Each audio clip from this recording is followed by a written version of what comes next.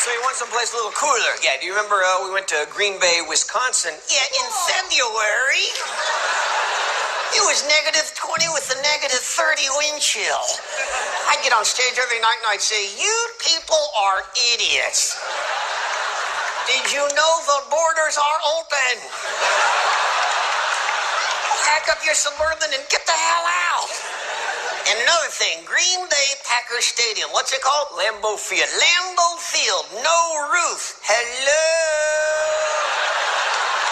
How many weekends during football season is good weather in Green Bay? That would be none.